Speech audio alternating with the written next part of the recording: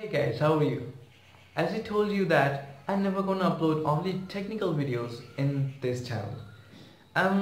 Today I'm now trying a little different. So here I am from technical to biological. So as you read the title, today I'm going to talk about pollination, what actually that is and how it happens. So let's get started.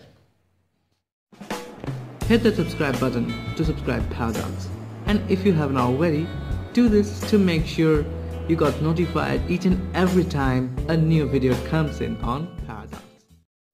When it comes to this pollination, pollination is nothing but a reproduction process of plants. What happens here actually? A spore comes into a flower and it go on and put into a flower's ovary. The flower may be the same or maybe the different, but the type of flower should be the same. This process is actually called pollination. Pollination has two types. One is self-pollination and the second one is cross-pollination.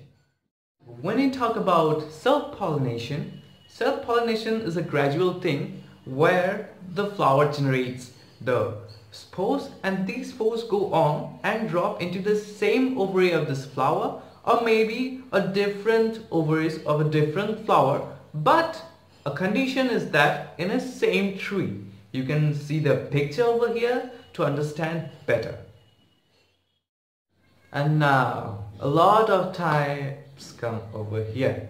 So self-pollination has two different types. One is autogamy and the second one is catenogamy. When it comes to autogamy, autogamy is the first one I ever explained.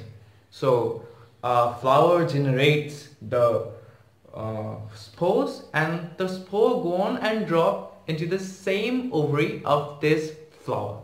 So this limited thing is called autogamy. Okay, and autogamy has also three different types. The three different types of autogamy is first one is homogamy, second one is cleistogamy, and the third one is bud pollination.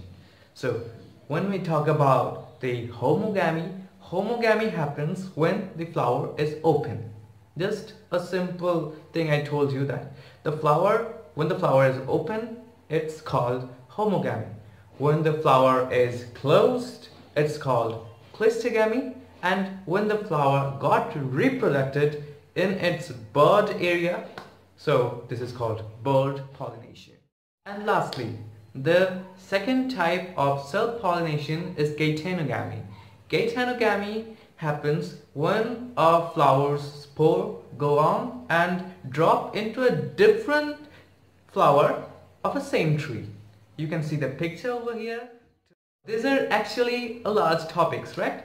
So I'm thinking to record the cross-pollination area tomorrow. So if you have any questions or queries regarding this, do let me know in the comments.